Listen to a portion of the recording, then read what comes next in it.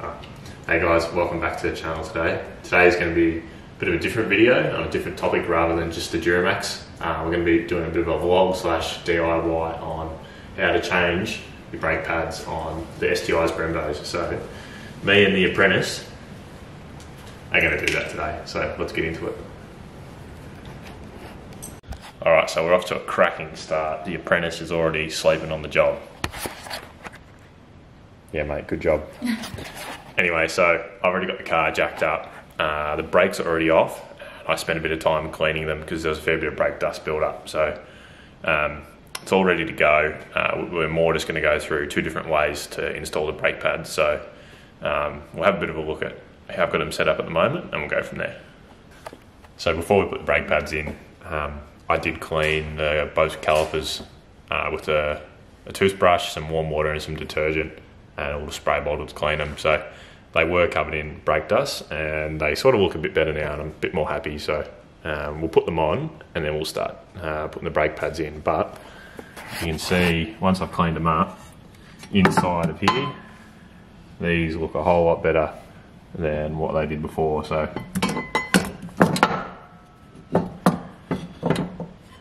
the easiest way to do this, if you want to take the calipers off, is to just undo your brake line bolt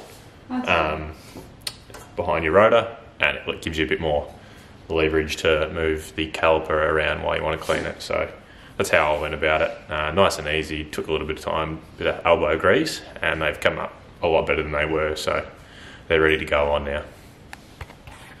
Alright, so with the Brembos there's two ways that we can do this. The first way is you leave the caliper on the rotor and you pull the brake pads out and you put them back in. The other way is pulling the caliper off and putting the brake pads into the caliper and then installing that back on. So we're going to do it both ways and see what it's like, because I haven't really done it either way off the Brembos before. And we'll see how we go. So for the new brake pads, we've got a set of these Hawk street pads. On the car now, there's Project New pads. They weren't in stock at the moment, actually, the ones that I wanted. So I'm going to give these Hawk pads a go and actually see what they're like. At the moment, the car's not really a daily, nor am I driving it a lot on the weekend, just due to current COVID crap. So I'm not too stressed on them being just normal sort of street pads at the moment. If we want to upgrade them again in the future, we will. But for now,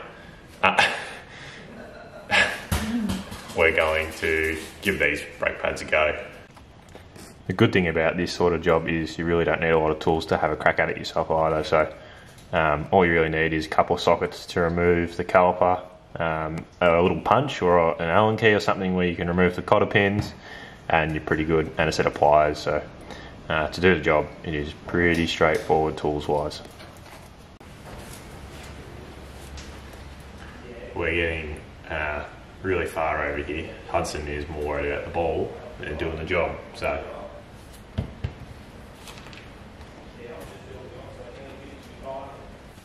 alright, so firstly we're going to have a crack at installing the brake pads into the caliper and then bolting that to the rotor and see how that goes. So let's give that a crack. Alright, so what I've discovered while trying to do it the first way, which I just said, was that once I had the pistons out of the way and I tried to put one of the brake pads in, put the pin through and then put the other through, it was really hard to do. So what I'm actually going to do is I'll sit the caliper in its position over the rotor. I'm going to put the brake pad in, similar to what I was going to do for the second one, and then put the other one in and I'll set it up from there. So let's just do that and see how that goes, because I think that's probably going to be the easiest way, to be honest, with these, and it seems to be what a lot of people do. So I think we'll give that a crack instead. Alright, so first thing is we'll put one of our brake pads in.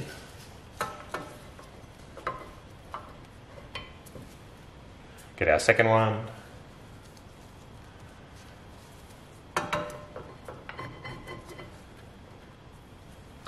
And then we're going to slide the pins through with your retaining clip.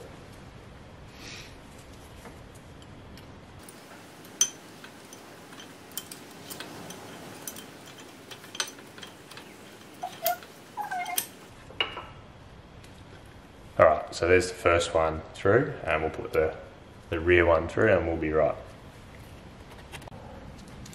Alright, so we've got the second pin that's got to go through the rear side of the Brembo. So start from the back and we'll come back through over the top of the retaining clip. When you do it, just make sure you push the retaining clip down so the pin can slide over, and then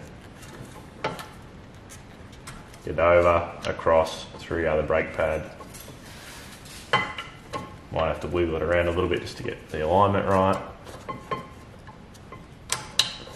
And it's through. So then all you got to do is put your circlip on these sides and you're done. So it's pretty easy from there. So obviously before, with this side, I wanted to try and put the brake pads in and then put the rotor on. Obviously you can do that. I just kind of found it a little bit tricky where I'm sitting trying to do that. So you could definitely do it because easy enough. I've got the rotor off here.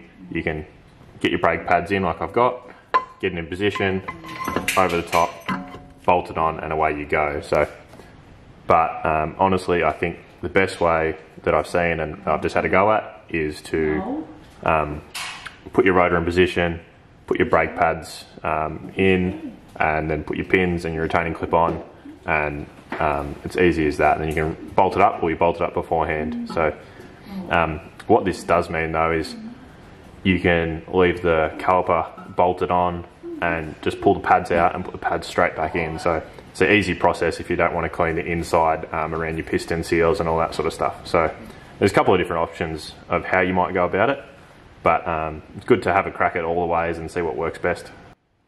Take 3. So just quickly, I want to talk about the retaining clips and the pins that go through your brake assembly, hold your pads in place. One thing you can do if these are covered in a lot of brake dust is get some warm soapy water or a bit of hot water and like your car wash detergent, give them a scrub with a toothbrush, get a steel wool pad you got under the kitchen sink and give them a scrub. Same with these pins. Beforehand mine looked a little bit like they were black instead of nice shiny silver. I'll show you a photo right now what they looked like. As you can see, they looked pretty crap, but now they're looking, as you can see, nice and clean.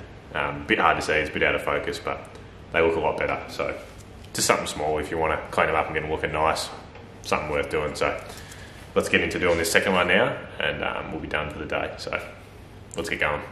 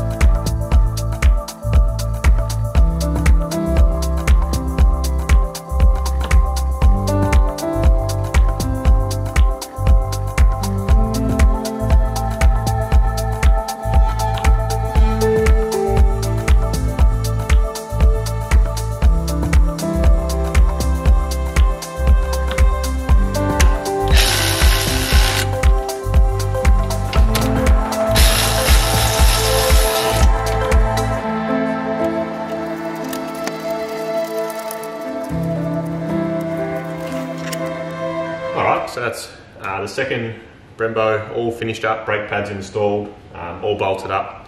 I definitely think it's easier to either leave your caliper bolted to the rotor or unbolt it and do what I did and clean it all up.